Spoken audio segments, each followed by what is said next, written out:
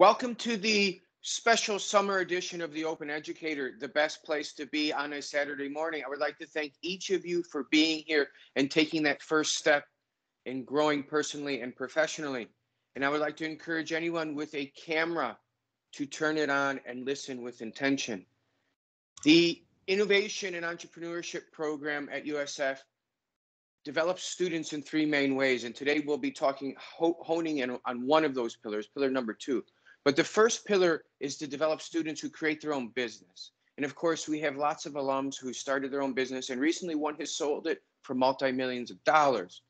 Our second main pillar in developing students of entrepreneurship and innovation is the idea that entrepreneurship activity can happen within a firm, or we can see it as innovation or corporate innovation. And we have many students who have gone on to work for large companies, IBM, innovative companies, Amazon, Apple, Facebook, etc. And today's guest will be no doubt one of those sharing her experience with innovation in one of these creative and innovative companies. Lastly, we develop students to create and define careers they define themselves, not what others define for them.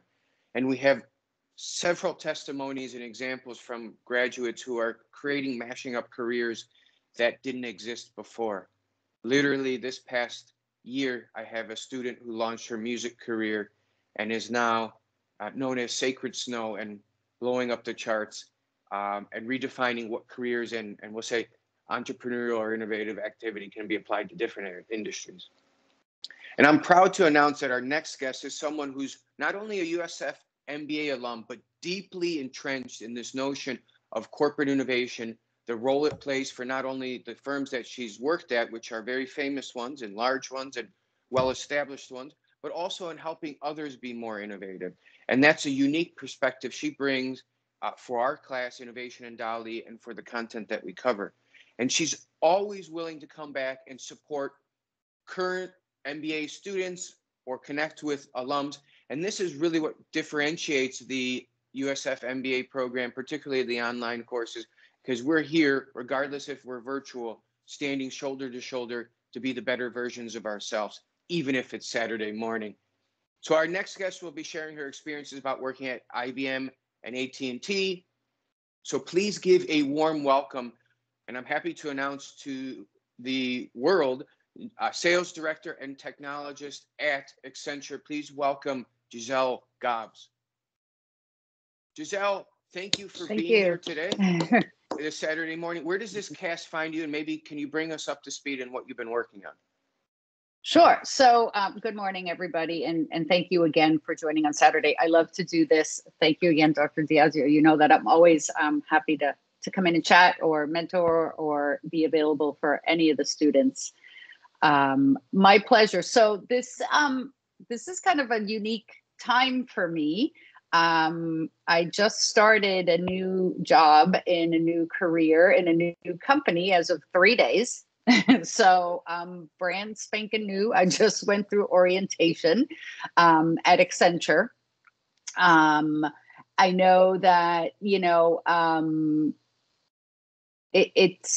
I've spent most of my career at large corporations. I started my career at IBM, then got sold over to AT&T, spent a good 20 years at AT&T, retired from AT&T, went back to IBM to fulfill like a client exec type role. And then this opportunity presented itself and I couldn't turn it down. So I made the transition over to Accenture. I don't know if you guys know about it. It's a consulting firm. It's bigger than I thought it was. It has over 500,000 employees, I found out yesterday. So just great culture, super innovative, and I feel like I've, just to tie back to innovation, I've really tried to find innovative careers within the companies where I've been. I've always been drawn to, hey, how could we do this differently? How could we innovate? And even bring it forward to people that don't even know, right? Like, have you thought about doing it like this? Or why are you doing it like that? That sort of thing. So that's what I've kind of done most of my career. And that's where I am. I'm brand spanking new, reinventing myself. Thank you for sharing that. And what's relevant here is a lot of individuals who go for their MBA are looking to either advance their career or pivot to new industries. And while I'm not quite sure if the companies you've worked for are considered in different industries, they certainly have different strengths, or they're large companies. But maybe you can share a bit about how you transitioned maybe in a few of these examples. And particularly, was there ways that you prepared yourself as you transitioned in your career? Yeah. So, can I share? Okay. Let me just share real quick this. Okay.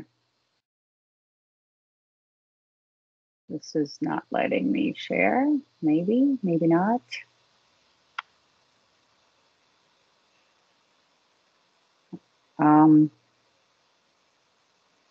It doesn't look like I can. Shannon, can you take, Yeah. Are you using like the share right next to the mute button? Do you have that option? Yeah. Hold on. Let me just dismiss that because I clicked on the share tray, but open share tray. And then I don't think it allows me. It must have some kind of setting that it's not allowing me. But anyway, all right. I'll talk through it. Okay. So as I said, I have a little bit of a unique story, and you could probably call it of reinvention, innovation, just throughout my life, and not just in my career, just as a person. I grew up in Venezuela. When I finished high school, I decided that I wanted to come to the United States to go to college. So I packed my bags, I looked at the map, and I picked a place, and Texas happened to be where I wanted to go for no good reason.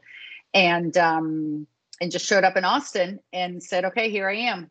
Where do I sign up? What do I do? So anyway, needless to say, it was a little bit of a learning curve to even figure out how to do things or what to do and how to get through it. But so had to quickly learn, did get my undergrad degree in computer science, and then moved to Florida. I was lucky enough to be able to get a job as a computer programmer at IBM, starting right out of college. No experience, no internship, nothing, right? Just they kind of took a risk and saw that, that I was willing to come in and to, get anything done, and kind of attitude, right? Like attitude is everything type thing.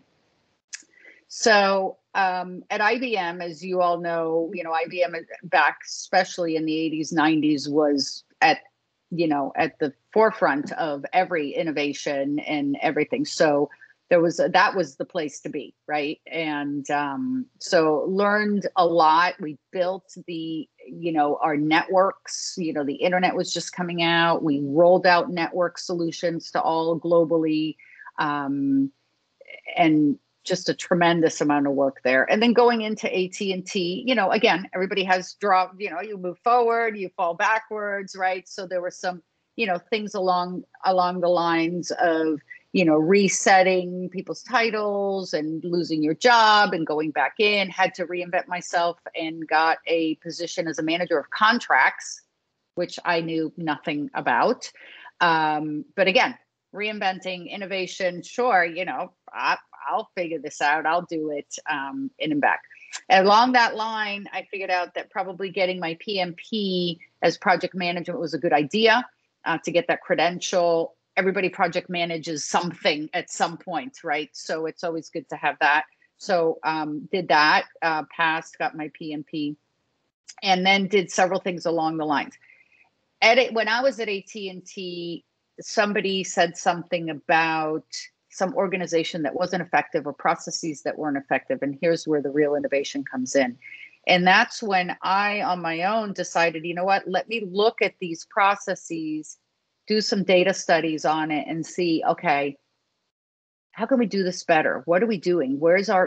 How much money is this costing us, right? And then brought it forward to leadership and said, here's what I propose. Like, we need to do something about this. We need to change the way we do things. We need to bring in tools. We need to reorganize our people. And that's when I said, I need some new skills for this. And that's when I went back. So later in life, so it's only been what, 4 or 5 years since I went back and got my MBA to take those skills from some of the MBA classes, the innovation class, the reorganization of structures class, all those classes, and bring it back to the business and be like, okay, now it's not just me talking, right? I have the knowledge. I've done, I took some of the classes in data science and things like that to bring forward this innovation. And oftentimes you have to sell it right within your own internal people to say, okay, it is worth it to do this. And then now most recently at IBM, now I go to customers and I tell them, we have a process on how to innovate, right? We bring them into the IBM garage. I'm probably jumping ahead of where we want to be, but, and how do we get you to innovate and to do things differently and to work smarter and think and, all the logos that we have to do that. So now it's really become imperative, pre-COVID and post-COVID, even more so, companies realize that, if you don't innovate, if you don't stay current, if you don't move your stuff to the cloud, if you don't go through the digital transformation, all the keywords, you're not going to survive. Look at Kodak, right? That's a classic example. So people are jumping on board, but a lot of them don't know how to start or what to do, and that's where, we can come in, anybody can come in and help them do that, and help them get to show them, whether it's building a roadmap or, where you are, where you could be, where do you want to get, what are your goals and that sort of thing. And that's why it's now kind of a service, right, to come in and set that all up. This is wonderful, Gisele, because while I've spent a lot of time studying and researching IBM, because I spent 3 years in their IBM Innovation Jam, but there's a history and it's really a wonderful case. When we talk about closed to open or these changes in paradigms, we often cite IBM. Why? What's unique about Gisele is that she worked at IBM when it was seen as the pinnacle innovator. And at that time, probably, and I don't know dates, 90s, we'll just say nine. Okay, sure. But it was famous for the computer. They had a computer division. They were into hardware, a lot of networking and things like this and infrastructure. But things were evolving in technology and they had to totally change their culture. And they imagine that, which is some of the conversation I would like to dig up, because it really ties to the rubber meets the road of where a lot of the MBA students are trying to move that ball or create some momentum within their firm. So old legacy company was starting to fail and die in the 90s. They had to reimagine themselves culturally and organizationally. They implemented more of a service approach and selling services and embedding I will say the new paradigm of innovation, partly open, partly service forward, and the pipeline of however they were creating that. And now they're reinvigorated. And as Gisele's mentioning, they have all these other tools to not only help them be innovative, but also help the clients that they have. So I kind of want to, we can talk about how your unique experience about that culture changed. But I think what is most important is about this idea of selling innovation. You have that unique experience. But the students in the MBA want to make change in the organization. What tools, tips, or framework or roadmap can they do today, right now, that's under their control and that they can help their organization or at least their team be moving in that direction? Any tips? Sure. So one of the things that I always told my teams is don't innovate for the sake of innovating. Right? Don't take a process and automate it as it is. If it's a bad process, it's a bad process. You're going to automate a bad process, you're not doing anything, right? So I think a lot of people get caught up in the hype of, oh, we're innovating, oh, we're doing this, we're doing that. But at the end of the day, you have to have a result that makes sense. Like, why are you doing this? What are you trying to achieve? And can you measure it, right?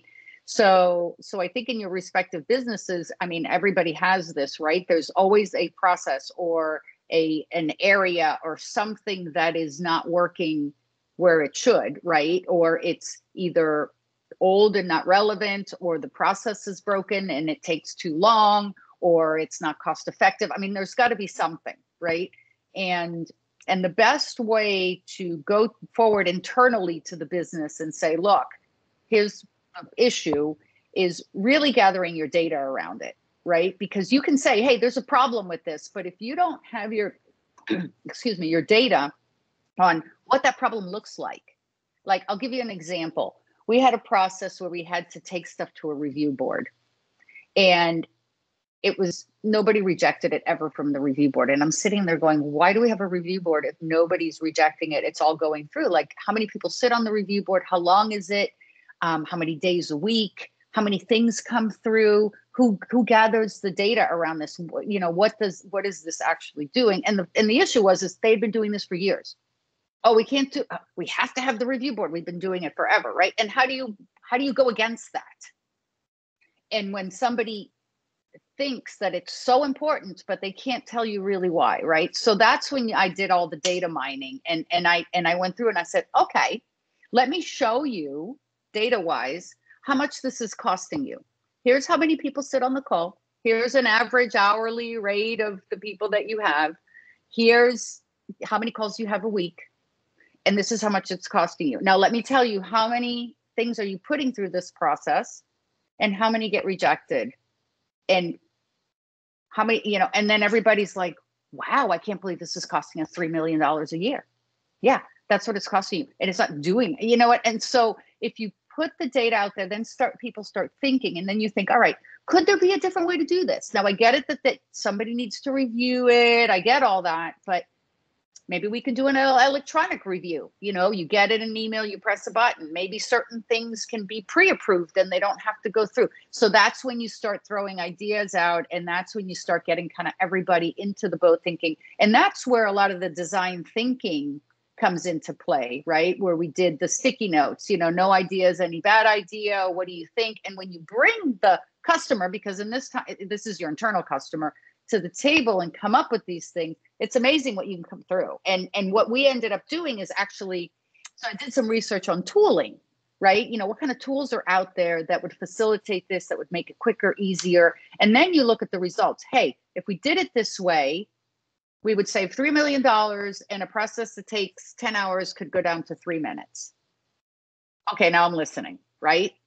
And by the way, if you look for some data on other people that have done the same thing, that's even better, because then you can say, hey, we did this for Joe down the street who does your same thing, and these were the results that he had. Now they're really listening, because they can relate. They're like, hey, I want to be, you know, well, if he did it, then yeah, we could do it.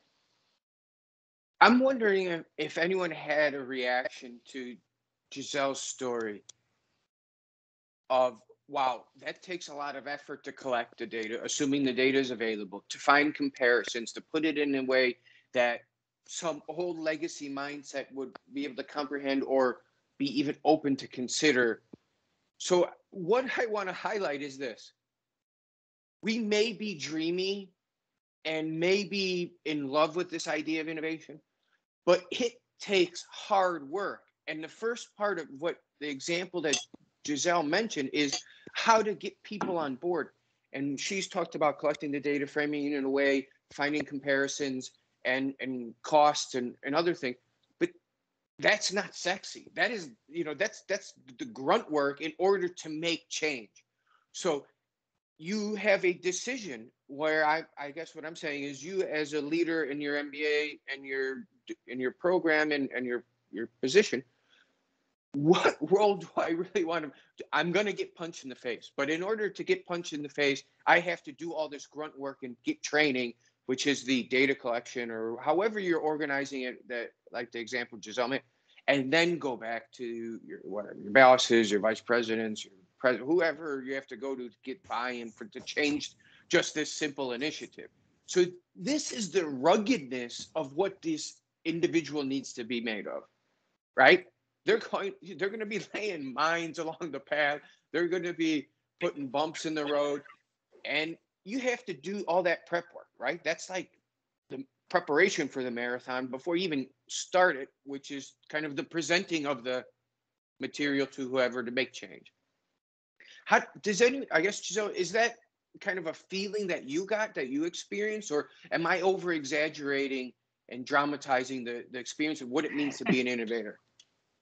No, you're not dramatizing at all. I think, just to add on to that, it's a lot of grunt work, like you said, and a lot of gathering. So it's important to have a really good team that you can send out to do the different things and kind of quarterback everything, because you can't do everything by yourself, right? So it definitely takes a team.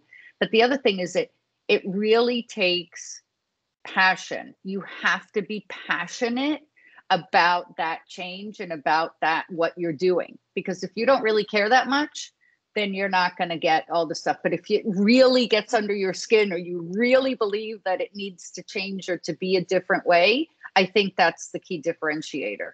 Because then you're just going to keep being like hard-headed about it and like, no, listen to me, like it could be like this, and but you have to have a great team of people that are with you, because if people really don't care that much, then it's not going to happen, which is probably why it still works the way it works, because people sometimes often don't care that much about it. I'm starting to see this idea of innovator or change maker, and then what you did in terms of selling innovation to your client as almost one and the same. This idea of selling your idea, selling your innovation, selling this change or solution, I guess, is there a method that you use in order to sell innovation internally and or externally, and are they the same or different? So I think they're similar, because in essence, you're selling the idea to somebody, whether it's internal or external. It's a little bit different. Now, it's easier to sell it externally because you are having somebody come to you going, I have a problem and I need you to help me fix this, right? So you already have that piece of the recognition. Now, they might not know what type of a problem it is, how big it is, how small it is. So you still have to do some of the grunt work of getting the information around it, but at least you have somebody that's willing to come to the table and work with you on looking at different ways of doing things. Internally, you might have people that are like that, but you also might have people that are digging their heels in and they don't, they're very comfortable. They don't want to change. I mean, talk about the phone company, right? I worked for AT&T for 20 years. I mean, you can't get anybody to do anything differently at AT&T. I mean, we all know, and we all suffer for it, right? So that is hard. And I actually was working at AT&T when AT&T brought IBM in to do a design thinking and to do an innovation in one of their processes. And I was the customer at the time instead of being on the IBM side. So I experienced the IBM methodology as a customer, and then I experienced it as an IBMer. So I've been on both sides of the fence. And again, it's called a methodology because it is a method, right? I mean, of course, every process and everything is different, and you mold to it.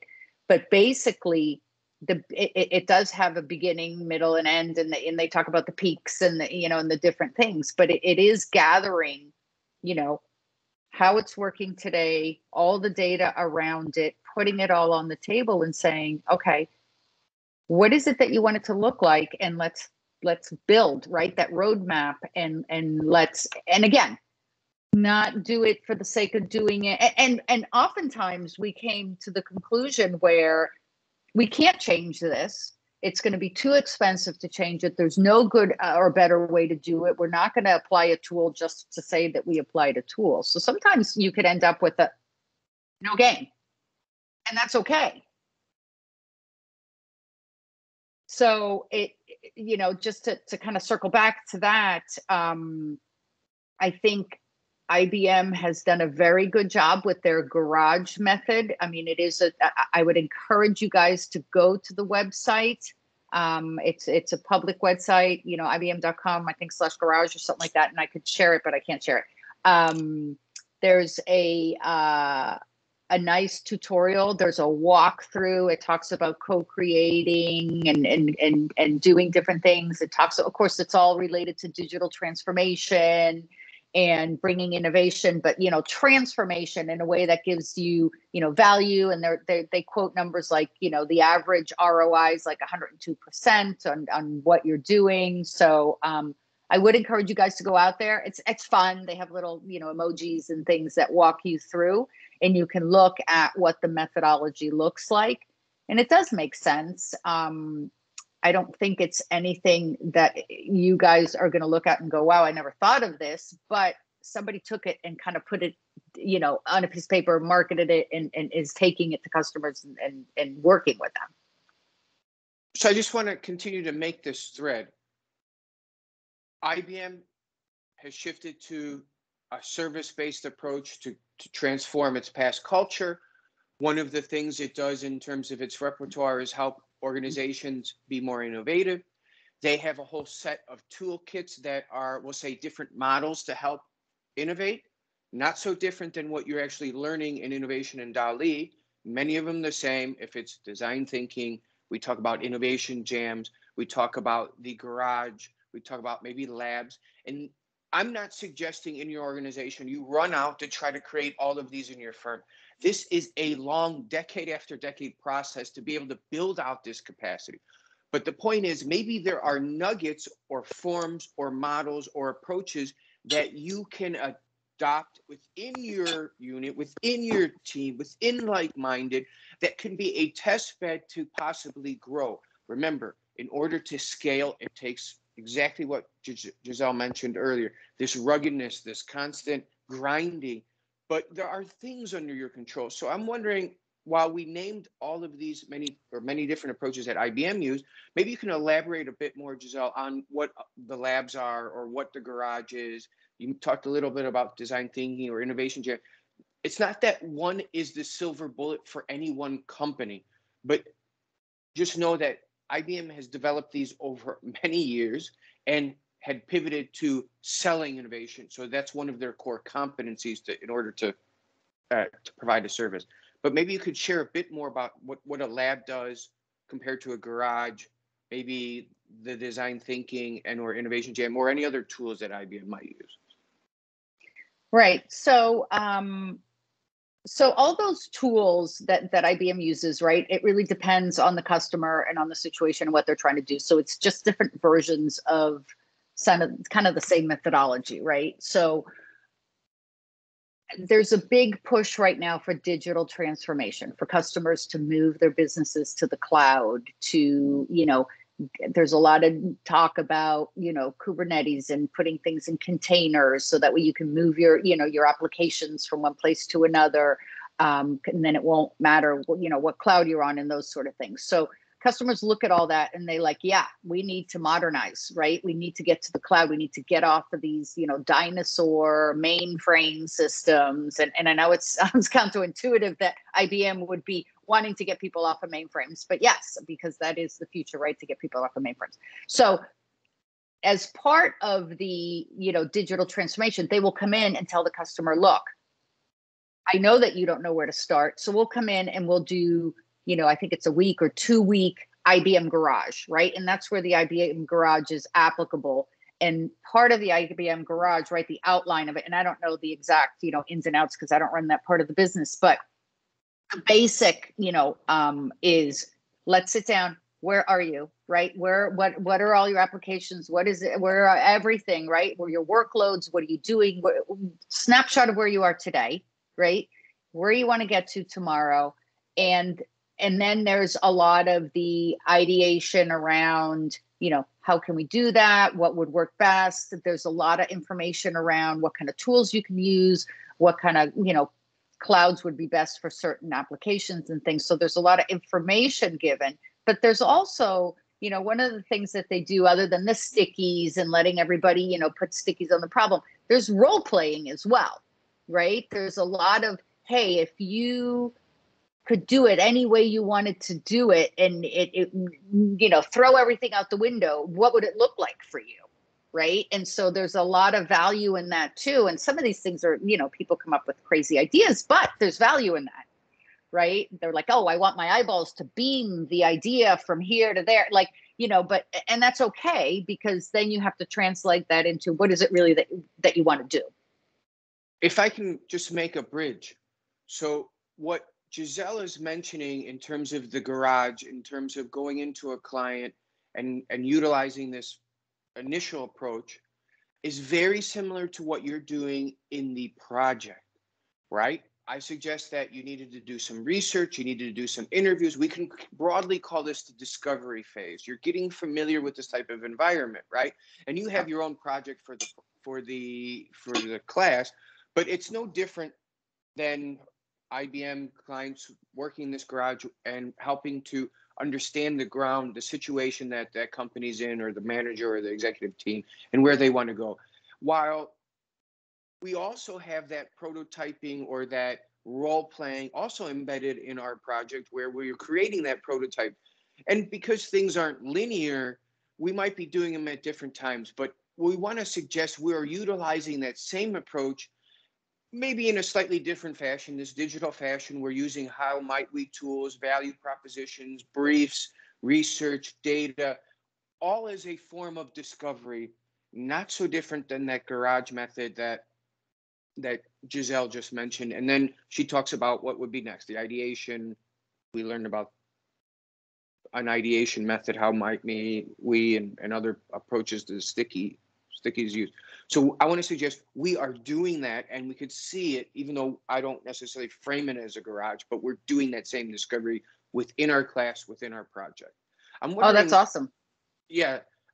So maybe you could share a little bit more about, so after you have an idea about what the company's trying to solve for or the situation, is there a next logical step that IBM might use to help them?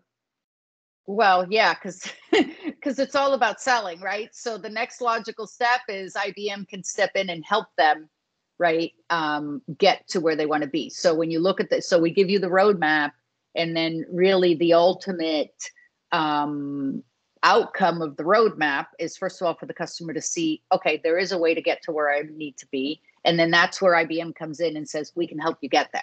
Right. And that's where they sell their services on how to help them get there. So whether it's people that they assign, whether it's, whatever it is that they move them to the cloud, set up their cloud, they can get them where they need to be. Just to make a final bridge, at least related to the project, what are one of the things that you were expected to do for your midterm and certainly the final presentation is to create a roadmap. How would you execute this? Who would be the stakeholders? What resources would you need? What is the timeline? And to create a minimal viable product for at least our situation. So you could see that you're actually doing that all within our class, all within the project, and within this sprint that we're doing to learn. What would be the next step, Gisele? After the roadmap, the implementation of the different things. And I like that you said sprint, because everything is very much related to, right, the agile type of doing things.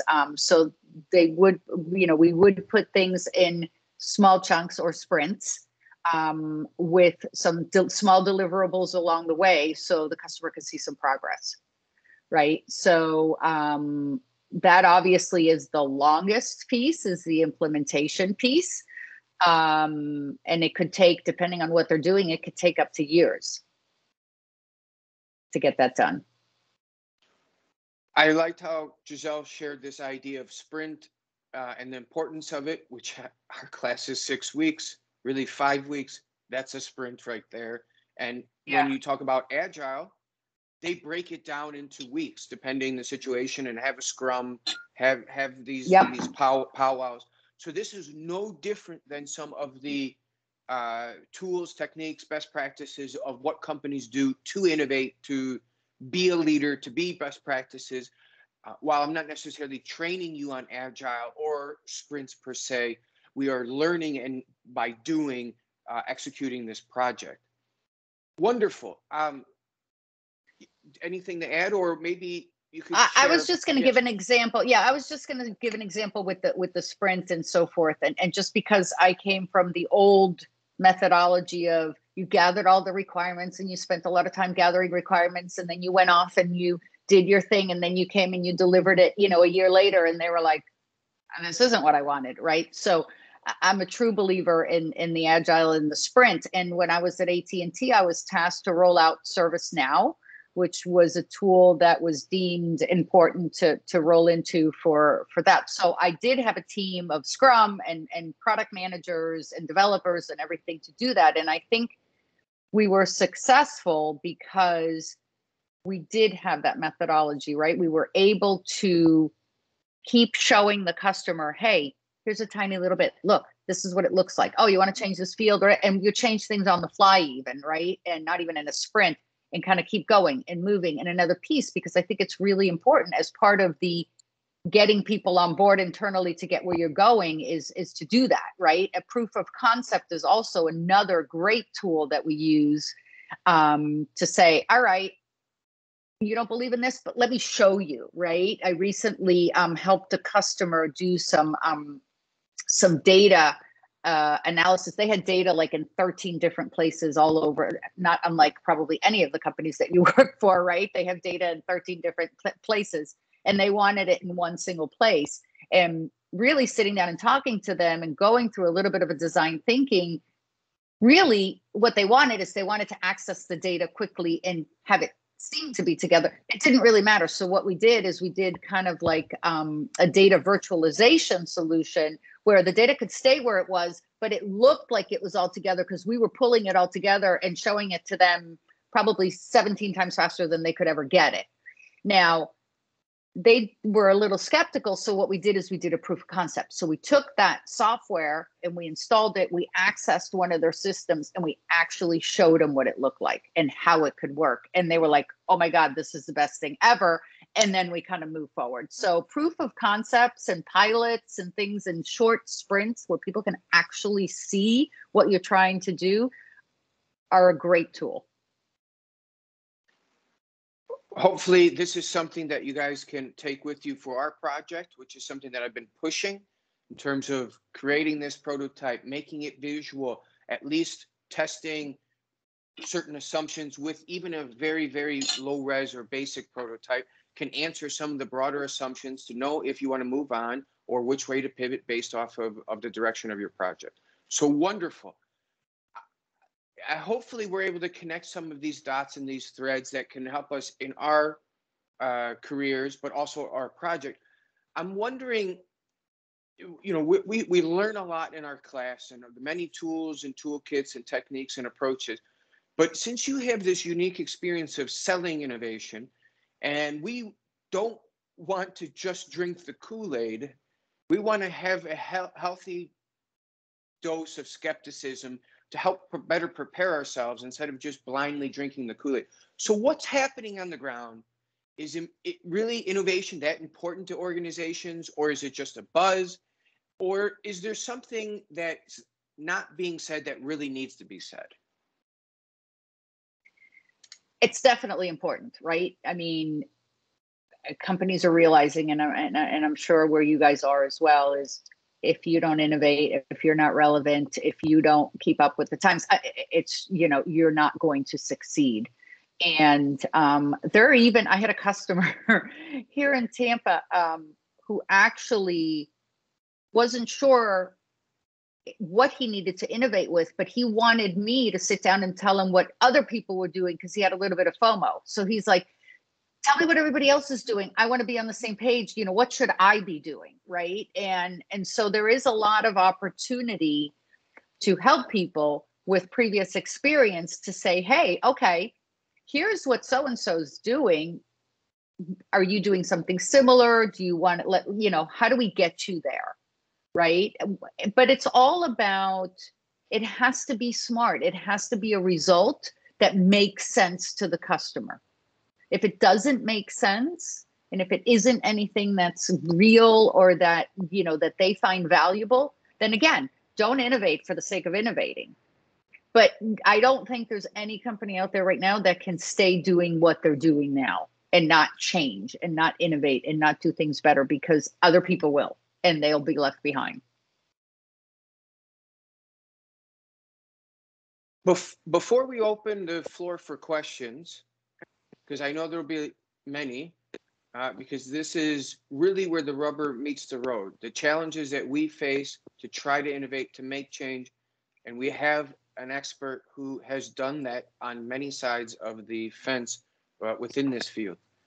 But I'm curious to know, maybe if we can bring it home, bring it back down to how or what did you learn in the MBA that you were able to apply or that impacted your career the most? You know, the students are at different phases of their MBA program, some in the beginning, some in the end, some in the middle. They want to take actionable steps to better prepare themselves to take that next leap. Is there some advice there, or maybe tied to innovation or not, but is there, you know, what, within your experience of the MBA at USF, how could they better prepare themselves to apply that content?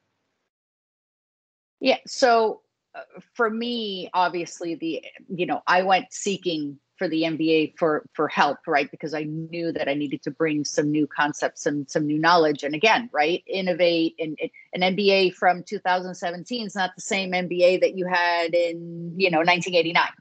So I think it was good for me to actually do it recently and be able to bring, I mean, just the data science, right? And data mining and that I took one of the electives there that, that just brushed upon the different tools of, Hadoop and this and that. I mean, that was a phenomenal class. I would definitely recommend that. Obviously the innovation class, right? With Dr. Gisele. So, I mean, that was great, eye-opening, look at things differently. Organizational structures. I know everybody's scared of that class. Don't be scared of that class. That is a great class. It's a lot of good information on organization. So I really, honestly, and Sienna, we were talking about this earlier. There's nothing wrong with any of the classes. You will take something out of every single class that you can apply. I think I came in with fresh eyes, wanting to look at things and bringing it back, right? So I think it's helped me beyond what I intended it to help, right? Because not just credentials, but just a way of looking at things and understanding things and just the whole business financials and everything. Now, remember, before I took an MBA, I'd spent a lot of time in the business world, but I had a computer science and chemistry degree. So I was not versed, right? What I had learned kind of working. Now I could talk circles around our finance people, but I didn't have the official education. So I think the credentials and the way of looking at things had then set me up for when IBM came knocking again, like, wow, okay, now you have all this other stuff. We really want you to come back and work for us. And, again, and one more time now at Accenture, now you have all the IBM experience, right, as a client exec, which owns the whole customer, right? So I was responsible for everything IBM to the customer, plus the MBA, plus all the knowledge, it all adds up. So I can't say enough about how helpful it was. I think I came in with fresh eyes and looking at things from already being in the business for a long time and really trying to take those pieces that you're saying and just bring it back. Your comments, I was always trying to apply it. Which should be the fundamental goal of the MBA program and the content that you're being taught. Your answer reminds me of an ancient proverb.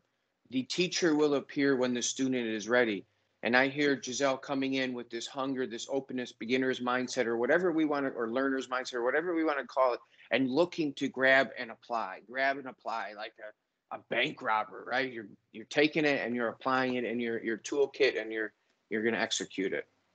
Yeah. And also sharing, right? So I remember the first class I took was a global business class or international business class or something like that, where I had been in the global business for a very long time. And I found it interesting because I was able to share a lot of things with other people of my experiences, which was really a lot around South America and rolling out networks in South America. And the professor was more Asia centric. So there was a lot of information sharing, which I thought was great, especially for us here in the area. I mean, let's face it, Tampa Bay is like not the, New York City or Washington, so it's hard to really come to places and share this kind of business intelligence, which I found very helpful.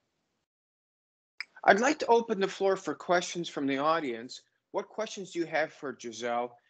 Maybe company specific, or career oriented, or MBA oriented? I would like to open the floor. Anything you got, people? Quick question. Good morning. Go ahead.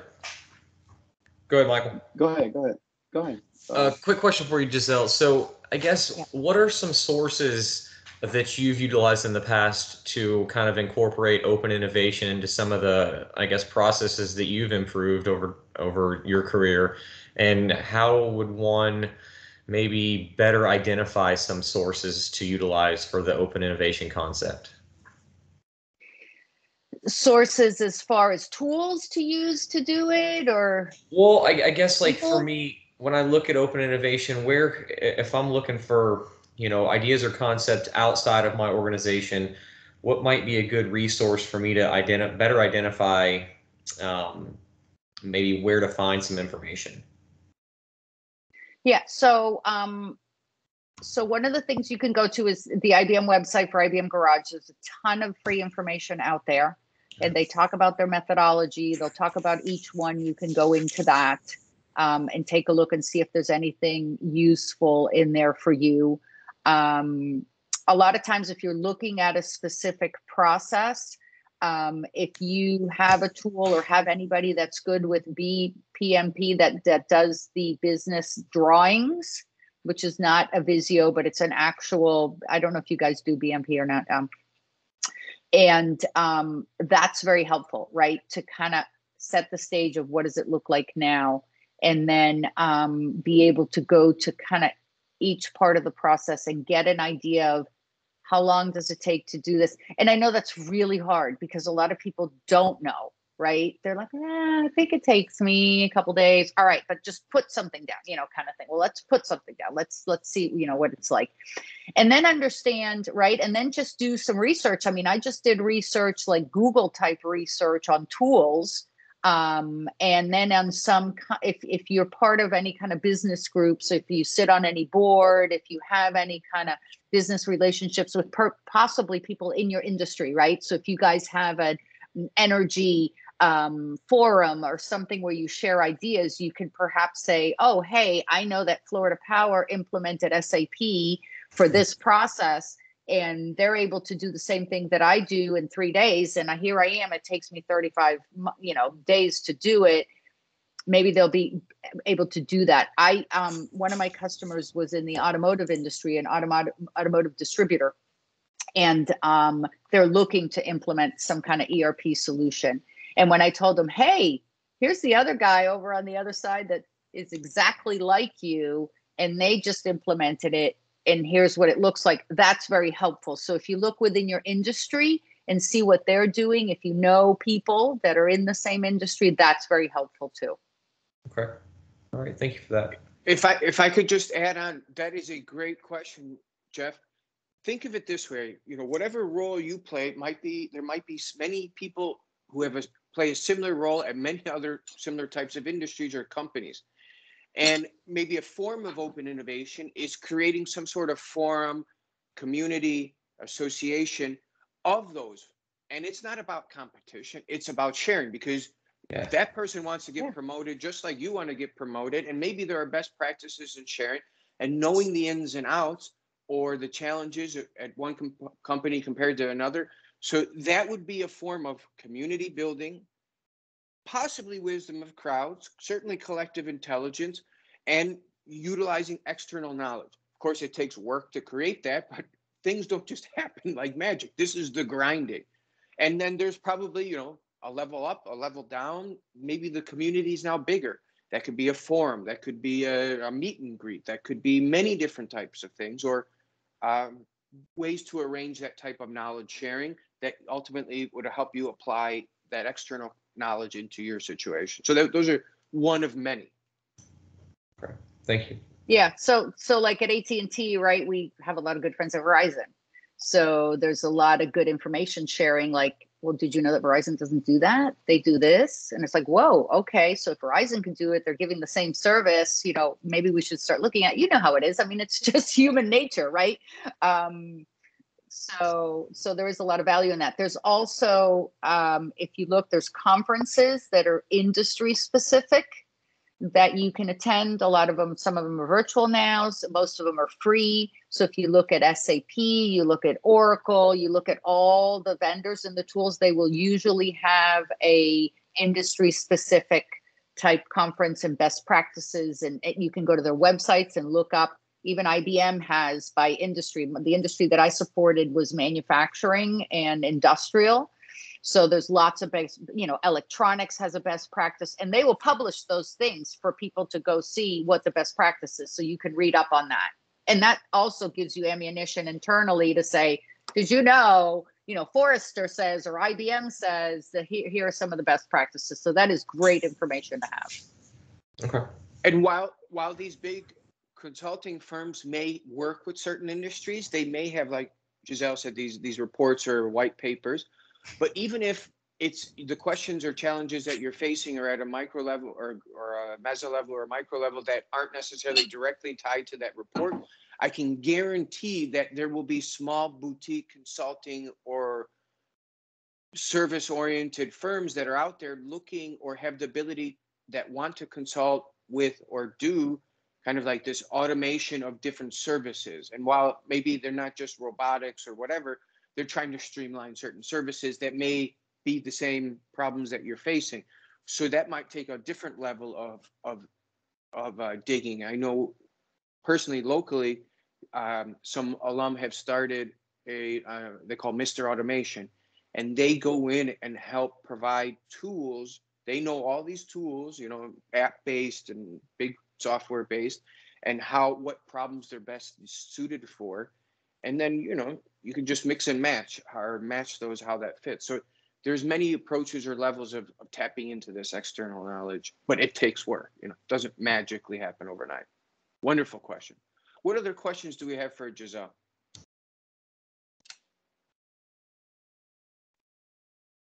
I think somebody else was going to beep in. Good morning, Ms. Gover. Good morning, Dr. Diasio. Michael Brito here. Thank you for sharing this morning all the information.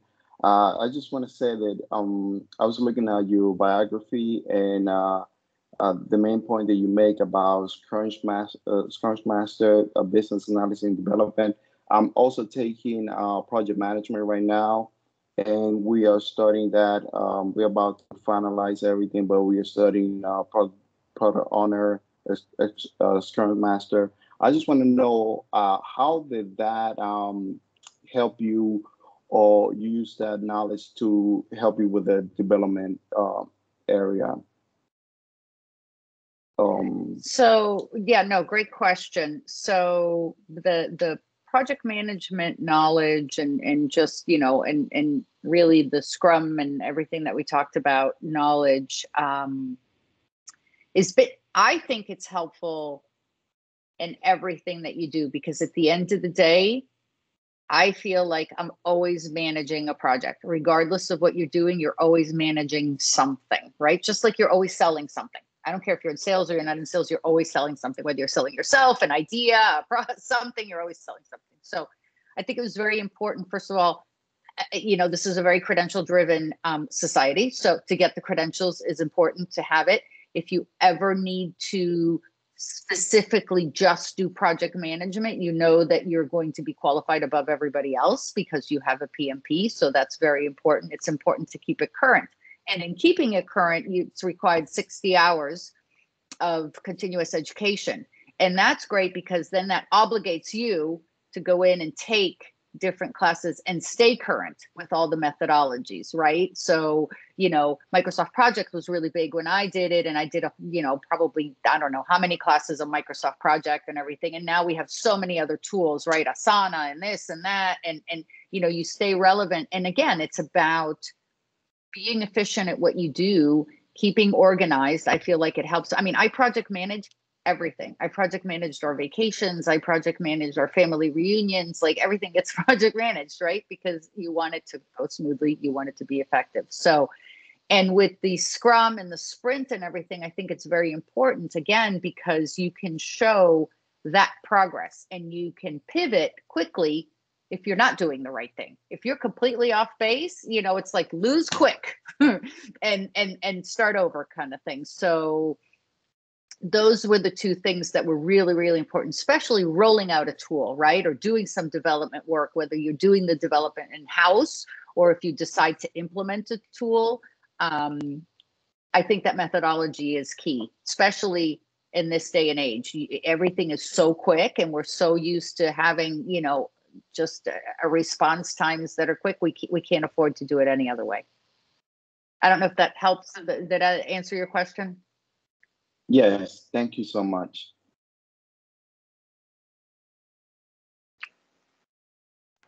I'm going to make a, yes, Michael. Hey, good morning, Gisele. Thanks for your time. I'm just curious that either at your time at IBM, I guess the first go around was maybe in the kind of the glory days, or even at AT&T, but how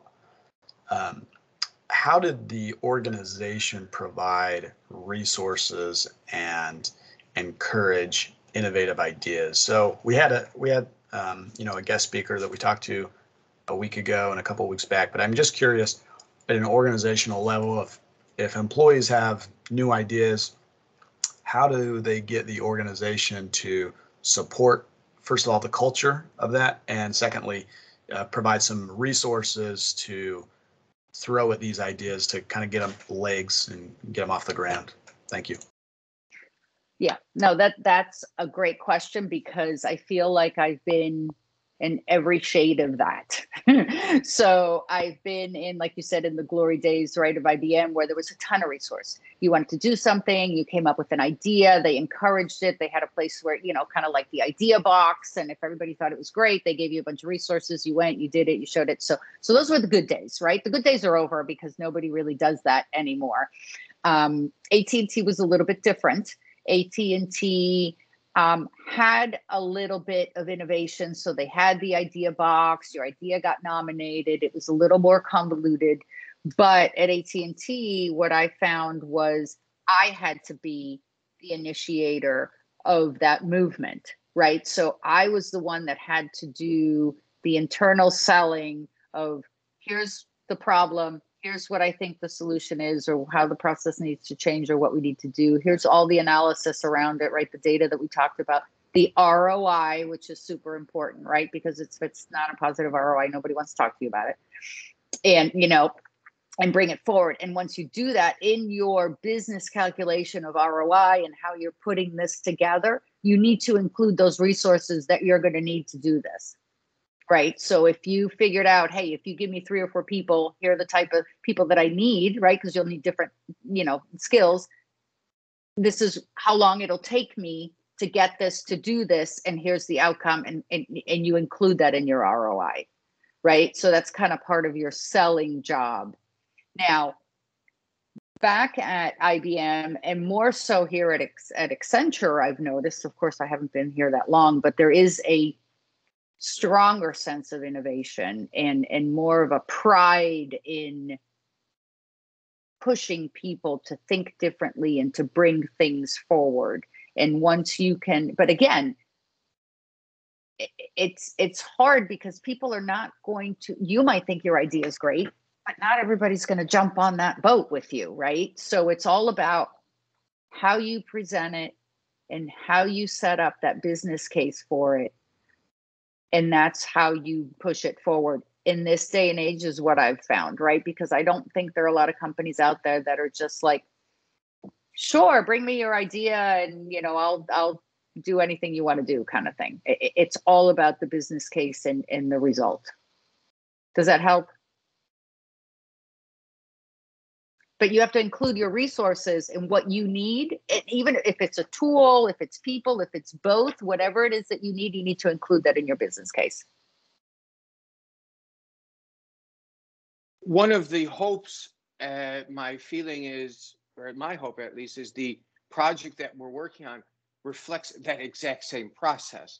While I give some broad themes or broad context, ultimately, the business case and the argument for that solution that you're building for the Suncoast area falls on you to craft that, find that data, craft that story, roadmap it, prototype it, which is ultimately what we're talking about needs to happen in order for you to make change in your organization. Yeah, and I think the key thing is when you guys put that together,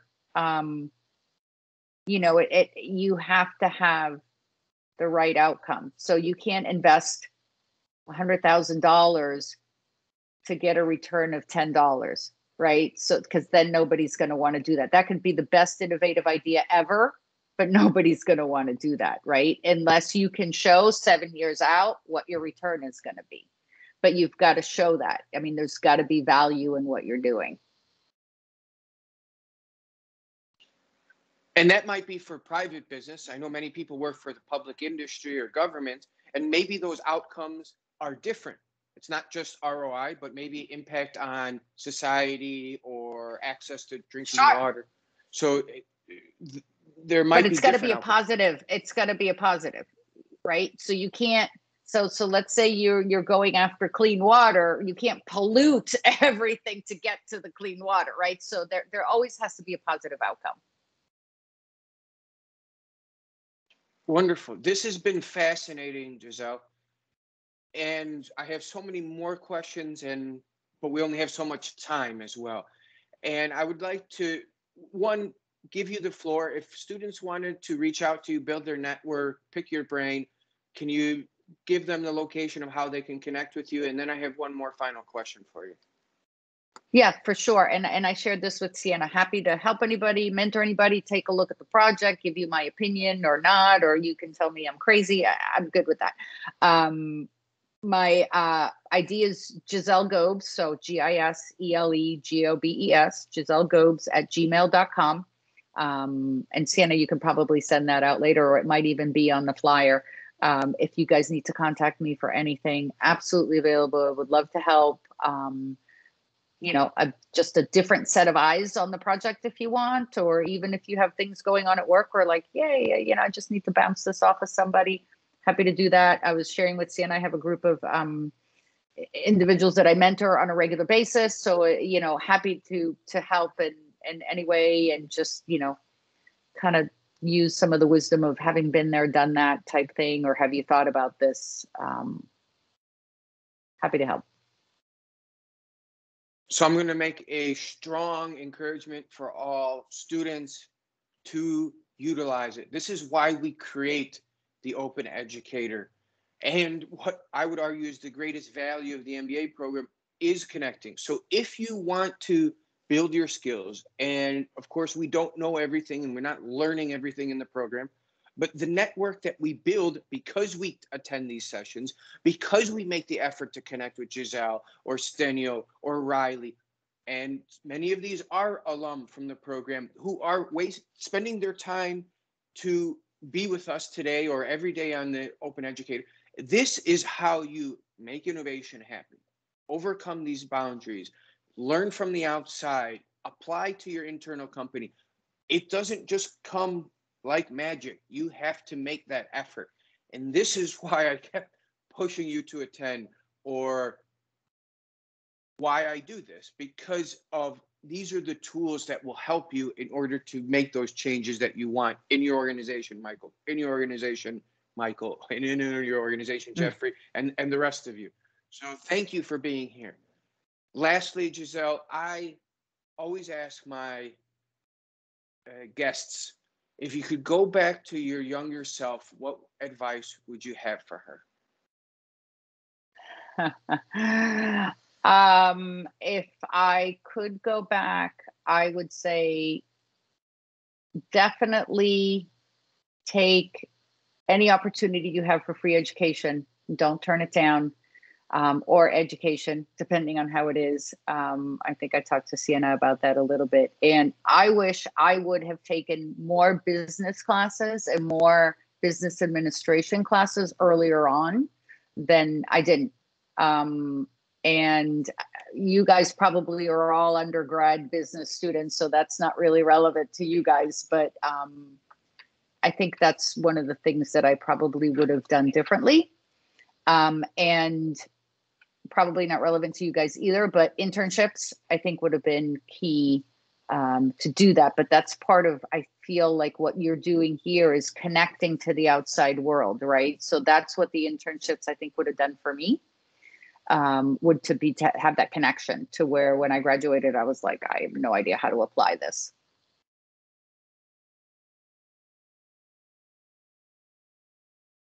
I think you're on mute.